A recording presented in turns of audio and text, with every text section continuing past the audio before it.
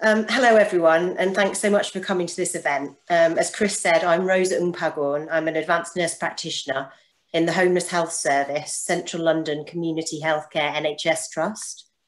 And I'm very proud to launch these guidelines with the LNM today. So yeah, for the next 15 minutes, I'm going to give you some background about why and how the guidelines were developed and talk to you about what we've included in them.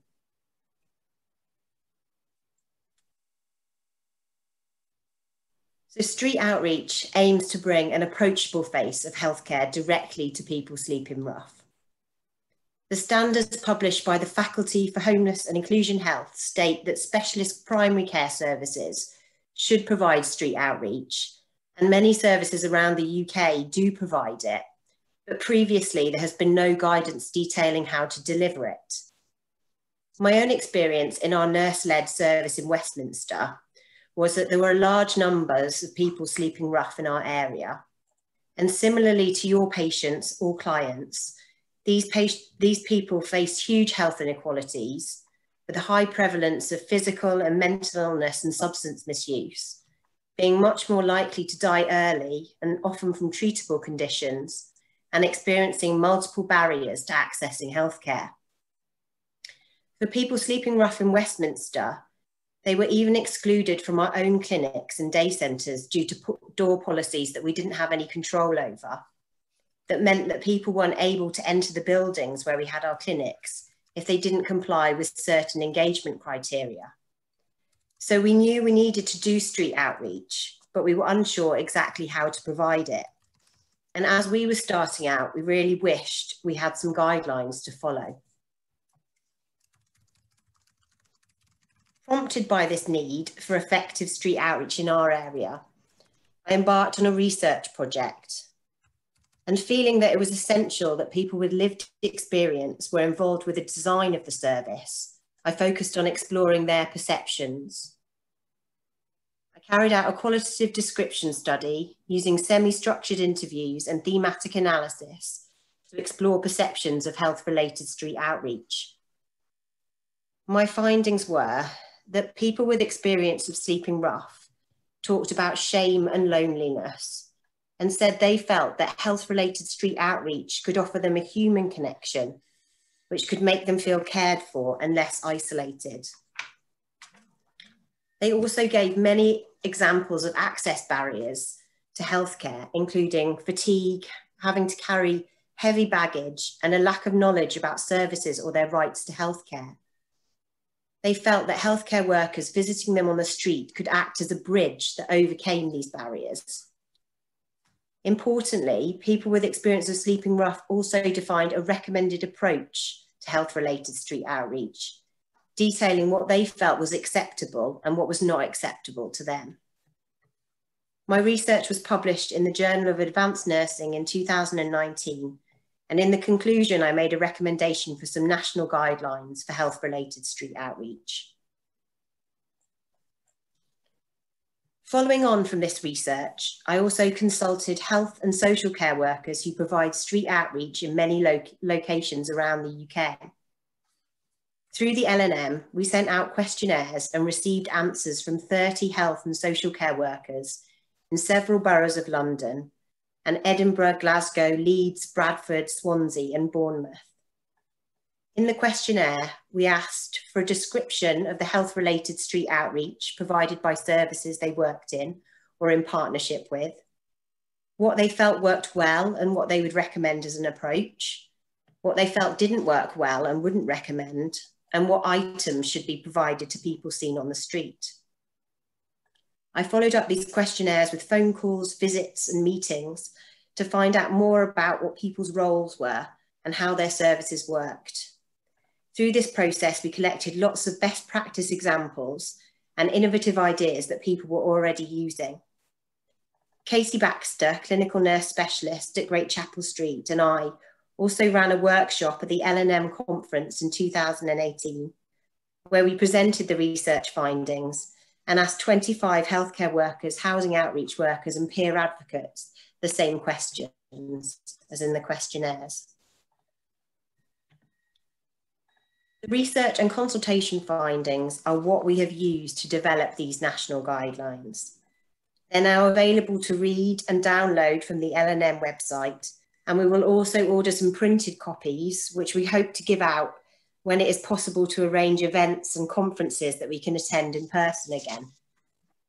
Chris Torring, the LNM Network Development Manager, co-authored the guidelines, and we were given a grant by the Burdett Trust to enable us to complete them. We want to say a big thank you to the Burdett Trust and the other organisations who support the LNM, NHS England and the London Housing Foundation. We also want to say thank you very much to the organisations who have endorsed the guidelines: Pathway, Queen's Nursing Institute and the Royal College of Nursing.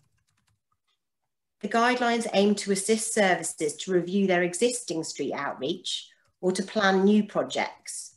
And we've included a helpful section by Sam Dorney-Smith and Jane Cook on how to get a street outreach service commissioned. As the nature of homelessness and the demographics and needs of people sleeping rough differ widely across locations, the guidelines are not a prescriptive one-size-fits-all. They're designed to be a flexible tool that is applicable to services across the UK. They're structured into 5 sections. Why, which details the reasons to provide health-related street outreach. Who, which looks at who can provide health-related street outreach. Although professional backgrounds might differ, there are common skills and recommended education and training. This section also focuses on partnership work. When and where, which covers the timings and locations of street outreach. How, which looks at the approach to street outreach. And what, which discusses items to provide to people on the street. We've included quotes from the research participants so that the voices of people with lived experience can directly influence practice. And the reasons to provide health-related street outreach, the recommended approach, and items to provide on the street are all based on the opinions of people with experience of sleeping rough. We've included case studies from several different services around the UK, which illustrate the effectiveness of health-related street outreach and the elements that are involved, including multidisciplinary work, safeguarding, assessing mental capacity, and clinical interventions and prescribing on the street. One of our patients in Westminster, who I'll call Ian, was seen regularly in Leicester Square but begging to fund his drug dependency. Ian had not been registered with a GP for years and did not attend any day centres. He had a history of autism, PTSD and personality disorder, and both his mental and physical health were deteriorating rapidly. Over several months, street outreach nurses worked in partnership with a housing outreach team to provide wound care and prescribe antibiotics for his recurrent infections, to refer him to community and hospital-based mental health services and to the drug support service, and support him to reconnect with his family. When Ian was living with his sister and receiving treatment for his drug dependency, he was able to give his thoughts about the health-related street outreach service he had received. The fact the nurses always came to find me, it really surprised me. They looked at the complex life I was living and tried to meet my needs.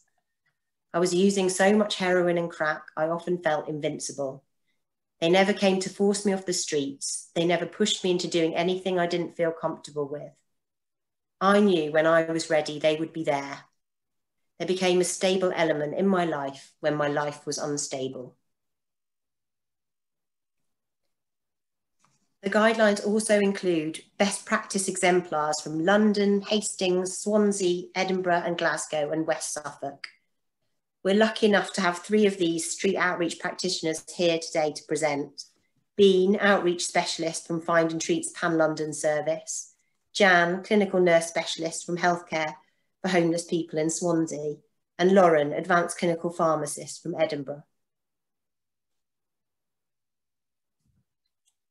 The How section is the largest part of the guidelines and offers practical advice on how to deliver health-related street outreach. This includes interpersonal approach strategies that are recommended or not recommended by people with experience of sleeping rough and health and social care workers. Techniques to support communication on the street, contributed by Lee Andrews, speech and language therapist with a special interest in working with people with brain injury. A shift planning section, which recommends a balance of targeted and opportunistic work and discusses the advantages of street outreach on foot, by bicycle, or in vans.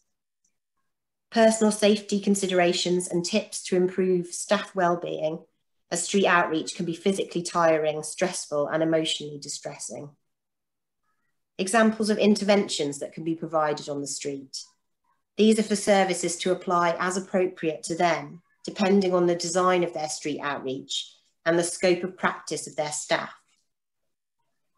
The important subject of safeguarding people during street outreach. Fiona will be discussing this more after the break. And finally, record keeping and data, which is often a challenge for street outreach, but is essential for continuity of care and demonstrating the impact of the work. The Health Inclusion Team, Guy's and St Thomas's NHS Trust, kindly contributed suggestions for key performance indicators. As health-related street outreach is very different from work within a clinic or hospital environment, the feedback from new practitioners is they often feel underprepared or have lots of questions. We're hoping the guidelines will provide a helpful resource, but we're also planning to create an e-learning module for healthcare workers who are new to street outreach and possibly homeless healthcare, hoping that this module could form part of a new staff member's induction. We're basing the e-learning on the guidelines, aiming to include a range of interactive learning opportunities and to host it somewhere where it will be freely accessible to anyone that needs it. The L&M will keep you updated with our progress. I've been really lucky to meet and talk to so many healthcare workers providing street outreach around the UK. And the L&M and Q&I wants to maintain these links between services and create new ones, to enable people to get support and advice from other professionals doing similar roles. There is a plan for a new street outreach network, with the first meeting on Tuesday, the 23rd of March at 3 p.m. If you would like to join, then please contact Sam or Kendra, whose email addresses are on the slide. I will also be involved with this when I return from maternity leave. Please also attend the L&M bi-monthly meetings and events, which are all virtual at the moment, but hopefully there'll be another conference in the not too distant future that we can all go to in person. If you'd like to give any feedback about the guidelines or request contact information for the services featured in them, then please email the L&M. Finally, I'd just like to encourage you to read the guidelines and apply whatever is useful to your service, whether you want to review the street outreach you already provide or start a new project. Our street outreach service, Westminster Street Nurse, definitely didn't happen overnight and is still a work in progress as we constantly aim to improve and adapt to the ever-changing landscape the pandemic has given us. I really hope the guidelines will be a helpful resource for you to use in this process too. Thank you very much for listening.